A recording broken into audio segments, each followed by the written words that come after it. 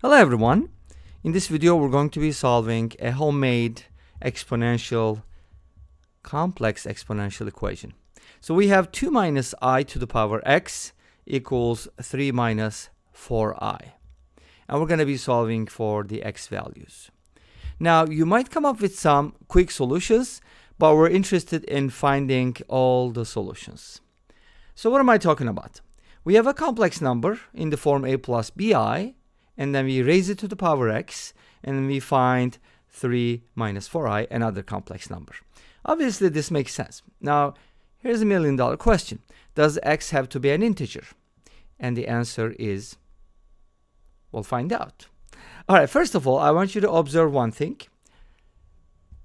If you take 2 minus I and raise it to the second power by using the formula for a minus b squared, you're going to get 2 squared minus 4i plus I squared. By definition, I squared equals -1. If you're going to remember one thing about complex number, this should be it. Because this is actually going to help you a lot, right? That's pretty much all you need. So I squared is -1, and from here we get 4 minus 1, which is 3 minus 4i. Uh-oh, we got the right-hand side. Is that a surprise? No, because this problem has been made that way so that it would work.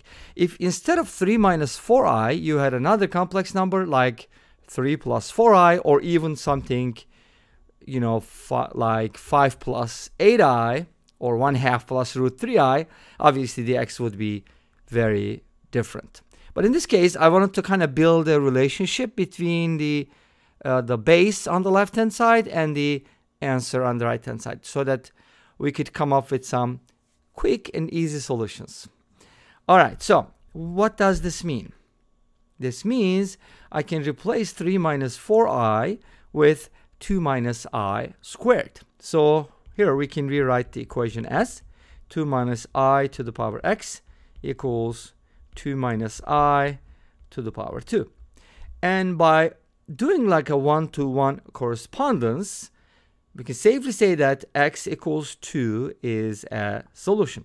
I'm not necessarily saying that is the only solution. We'll kind of explore it a little bit.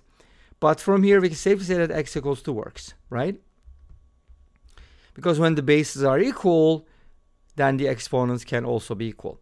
Obviously, there are exceptions to this, like if the base is 1, then it doesn't matter what the exponent is because they're always equal.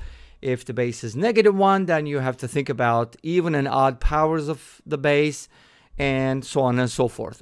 Or if the exponent is 0, again, the base doesn't matter this time, and the answer will be 1 as long as the base is not 0. Make sense? So there are some special cases, but since the bases are complex numbers and they are equal, I mean, it makes sense, right? If x is equal to 2, we're going to get an equality. Okay, great, but here's another $1 million question. Is that the only solution? Let's see. Okay, so here's what we're going to do. We're going to use this equation as our equation because obviously it's much, much better than the original one, right? Don't you? Uh-oh. Where's my palette? Okay, so this equation will be used, and we're going to be using the polar forms. But to be able to write a number in polar form, we kind of have to graph it first to understand what is going on. 2 minus I is kind of like 2 units on the x-axis and 1 unit on the negative y-axis. So it's kind of like down 1 unit. It's kind of like a 2 comma -1. It's equivalent to basically the point on the coordinate plane, which is given by 2 comma -1. So this is our real part. This is our imaginary part, so on and so forth.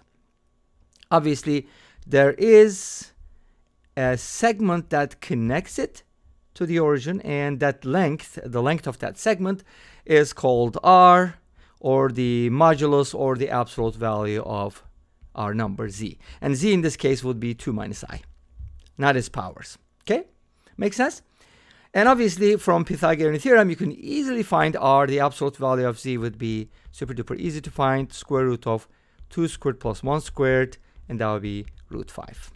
But what about the angle, right? We do need two things because any complex number can be written as r times e to the power I times theta, where theta is the angle that our segment makes with the x-axis, with the positive x-axis. So we're going to have to start here. So let's go ahead and try to use a different color. Not so different, but anyways, it's yellow. So we're talking about, I messed up, by the way. I shouldn't start there. I should start here and cover this angle all the way up here. Make sense?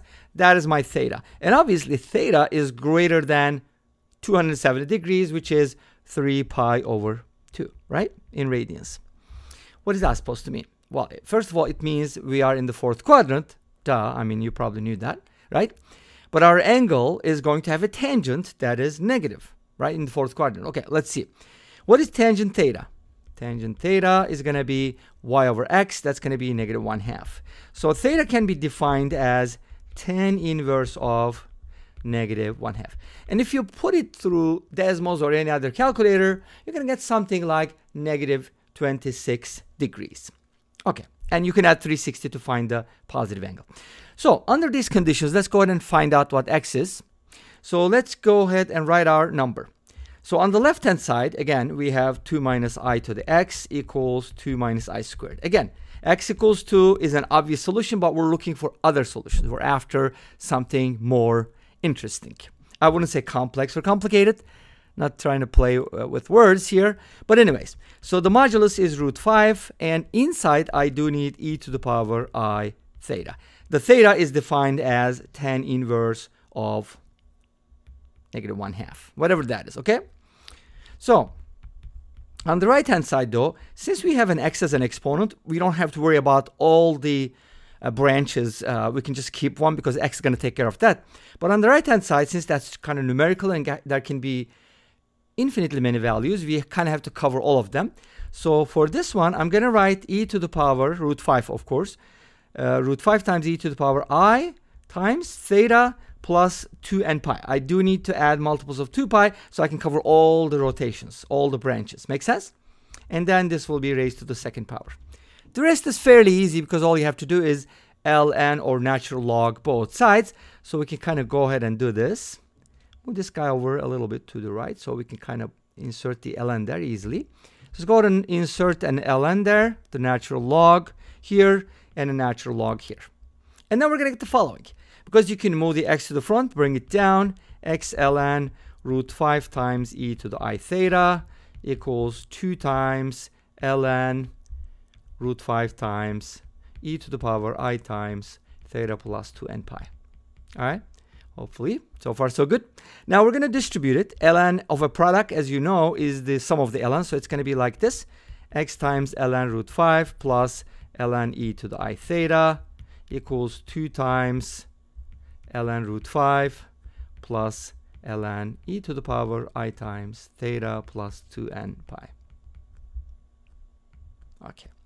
Now, we want to find x, so let's go ahead and divide both sides by the thing. But also at the same time recognize that this is ln e to the power something is that thing. So this is actually going to be, so we're going to get the following. Let me go ahead and simplify as I go. This can be written as the exponent because ln e is 1. So it's going to be I times theta plus 2n pi. I hope you don't mind I use double parentheses. You could also use brackets if you want. And then we're going to divide it by this. And of course, this is going to be I theta. Now, I just want to distribute this because it looks better that way. 2 ln root 5. Don't worry about the root 5. You can leave it like that. And then I times, of course, there's a 2 here too. Theta plus 2n pi. And then at the bottom, we have ln root 5 plus I theta. Now, here's a special value. If n is equal to 0, yay, that's going to be awesome. If n is 0, we're going to get rid of the 2n pi. So x is going to be 2 ln root 5 plus 2I theta divided by ln root 5 plus I theta. But guess what? If you take out a 2, factor out the 2, that should be an I theta. And ln root 5 plus I theta is going to cancel out, leaving us with the 2, which is the very first solution that we found. But this is the general solution. And this brings us to the end of this video. Thank you for watching. I hope you enjoyed it. Please let me know. Don't forget to comment, like, and subscribe. I'll see you next time. Actually, that's not what I meant. Let me go ahead and fix it real quick. So this is going to be our general solution, so you can replace n with infinitely many values, and you're going to get an answer every time. And this brings us to the end of this video. Thank you for watching. I hope you enjoyed it. Please let me know. Don't forget to comment, like, and subscribe. I'll see you next time with another video. Until then, be safe, take care, and bye-bye.